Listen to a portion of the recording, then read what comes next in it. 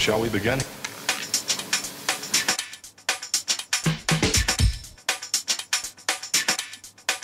Let's begin now.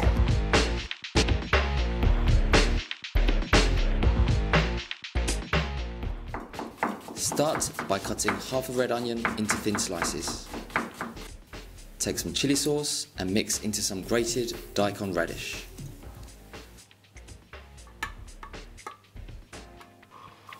Score the top of a tomato, then slowly pour boiling water on top of the tomato and repeat on the bottom side. Peel the skin off the tomato .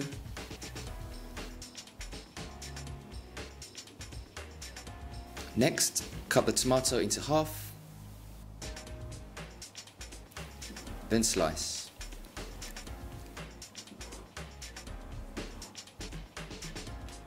Take a handful of mustard cress, rinse thoroughly, then cut the water.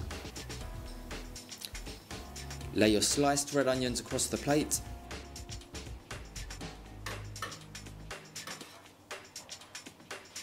Splay and arrange the tomatoes.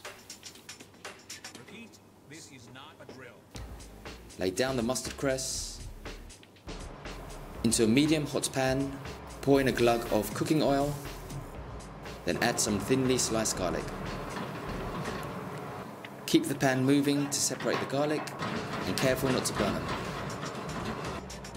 Remove the garlic chips from the pan onto a sheet of kitchen paper. Then season with some sea salt. This is a 150 gram Scotch Aberdeen Angus beef fillet steak. Take out the beef from the fridge at least 2 hours before frying. Season liberally on both sides with sea salt and freshly ground black pepper.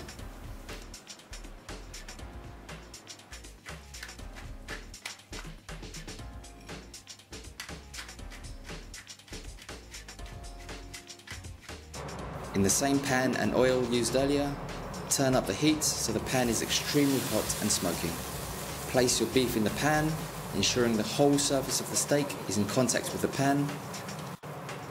Turn over after you get a decent sear on the steak and repeat on the other side.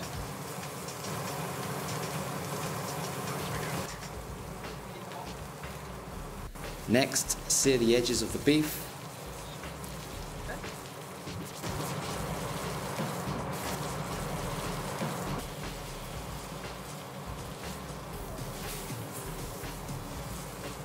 Turn the heat down and slow cook the beef for a few minutes under some aluminium foil until you've reached your desired rareness. Next, deglaze the pan with some brandy.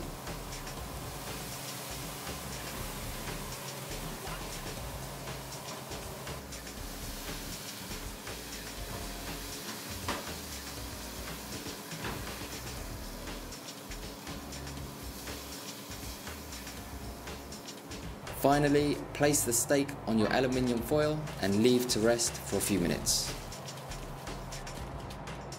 Your steak should be well seared and well rested, ready for slicing. Next, slice the beef at a slight angle, ensuring that you cut the beef against the grain. Cutting the beef at a perpendicular angle to the grain of the steak will ensure a more tender and succulent texture. Next, arrange the slices of beef over the red onions. I like to display the slices of beef like a fan, with small slices on the outside, getting larger closer to the center. Is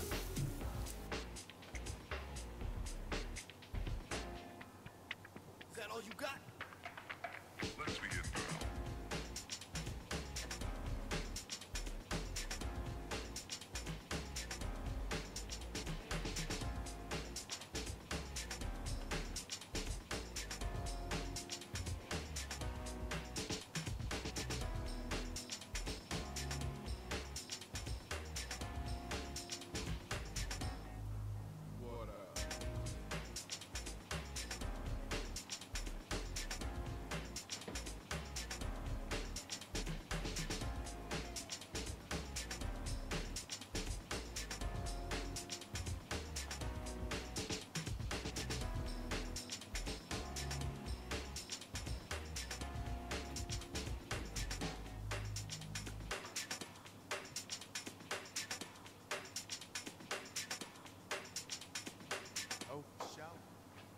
Don't waste the lovely juices collected in the aluminium foil used earlier to rest the meat.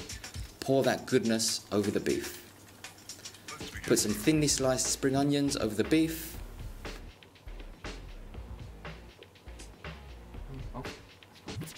Place the grated radish in the centre. Arrange the salted garlic chips over the beef.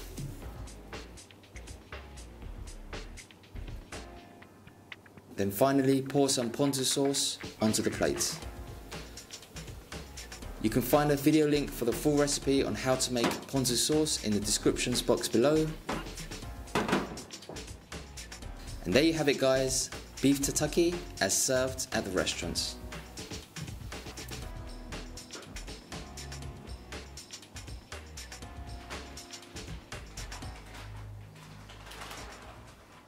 So here we have the completed dish, beef tataki, and I've cooked it rare, how I like it. You can cook it medium rare, medium, however you wish, but typically I think it's nicer to cook it around rare, medium rare. So just grab some of this beef, some crispy garlic chips that have been seasoned, some crispy, refreshing spring onions, some of this lovely red onions. This is momiji oroshi, which is the chilli radish. Some there. Make that into a little package.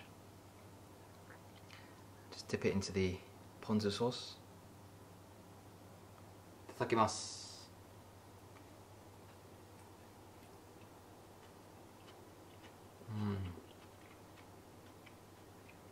Oh yeah. Hear those crispy onions. They work perfectly with the soft and tender beef. This ponzu sauce is really fragrant and tangy. You can really taste the citrus fruit coming through. Nice and sour.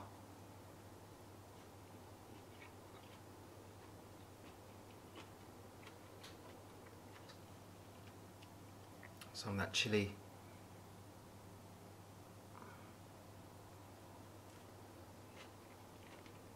Some lovely mustard cress. Add some more refreshing, clean taste to this dish. Shall we begin? Thanks for watching everyone, and don't forget to subscribe if you'd like to see more videos. I'll see you again soon. Bye bye.